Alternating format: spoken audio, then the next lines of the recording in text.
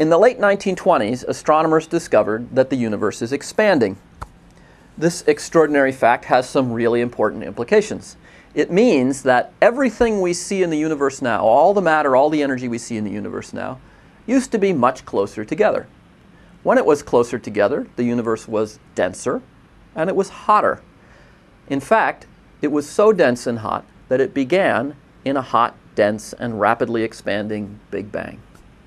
If you want to understand how we came to this extraordinary conclusion, it's important to appreciate what we mean when we say the universe is expanding and how it is we know that the universe is expanding. So to explain this, I want to describe a little bit the evidence for cosmic expansion. To begin with, we need to recognize that the universe is a big place. It's so big that even light, traveling at 186,000 miles per second, takes a long time to get from place to place. When we look at a galaxy like the Andromeda Galaxy, one of our nearest neighbors, the light which we see from it has been traveling for a long time to get here, about 2.5 million years for the Andromeda Galaxy. Now that's the nearest galaxy that we might look at. The most distant galaxies that we can see today are much farther away, and consequently light has been traveling from them for a much longer time. At the moment, the most distant galaxies we're aware of, light has been traveling to us for 12 or 13 billion years. And I need to remind you that 12 or 13 billion is about 13,000 times longer than it takes light to get to us from the nearest galaxies. So we're talking about an enormous expanse of space that we're able to view. This fact that light travels at a finite speed means that we get to see the history of the universe laid out around us. When we look farther and farther out in space, we're actually looking farther and farther back in time. This allows us to see how things have changed during the history of the universe. So that's the first piece you need to understand cosmic expansion. That when we look at distant objects, we're seeing the past and not merely the distant.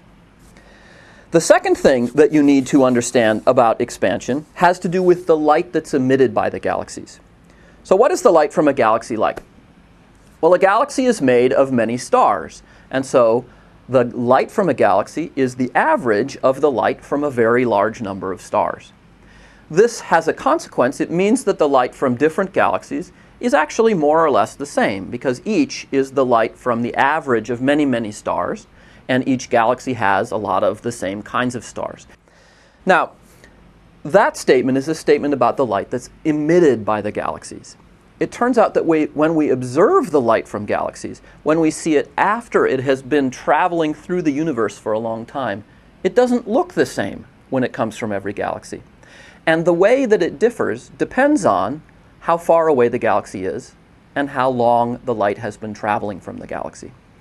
What we see is that the light from galaxies, as we look at galaxies that are farther and farther away from us, the light from those galaxies has been stretched more and more and more.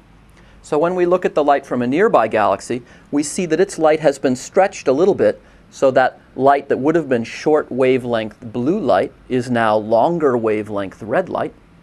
If I look at a galaxy that's much farther away, I will see the same effect, but much larger. And the farther and farther away I look at galaxies, the more and more the light from those galaxies has been stretched out and made redder and redder and redder as the wavelengths get longer and longer and longer. This stretching of the light comes about because of the expansion of the universe. Light, as it travels through the universe, is seeing the universe expand as it travels. And as it's moving through this universe, it's stretching out. It's becoming larger and larger and larger. When I look at a nearby galaxy, the light hasn't traveled for very long. The universe hasn't expanded very much during that time. When I look at a more distant galaxy, the light has been traveling for a longer time.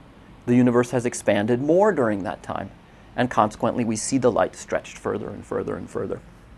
This is a little hard to comprehend, and people often ask questions like, if the universe is expanding, what's it expanding into? This question itself reveals a kind of fundamental misconception about what's going on. The universe is not a thing that exists within a space. What we're talking about here is the expansion of the space itself, the actual space itself, not of something that lives inside a larger space. It sometimes helps people to think about this, to say that it's perfectly possible that the universe is today, and in fact has always been, perfectly infinite. We have no evidence to suggest that that's not the case. So you might imagine in your mind an infinite universe in which in the beginning everything was close together. Everything moves farther and farther apart, but it's just as infinite at the beginning as it is at the end. We don't actually know that it's infinite, but we have no evidence to suggest that it's not. So it's a perfectly fine model to hold in your mind that we live in a universe which has always been infinite, but in which things are always growing farther and farther apart.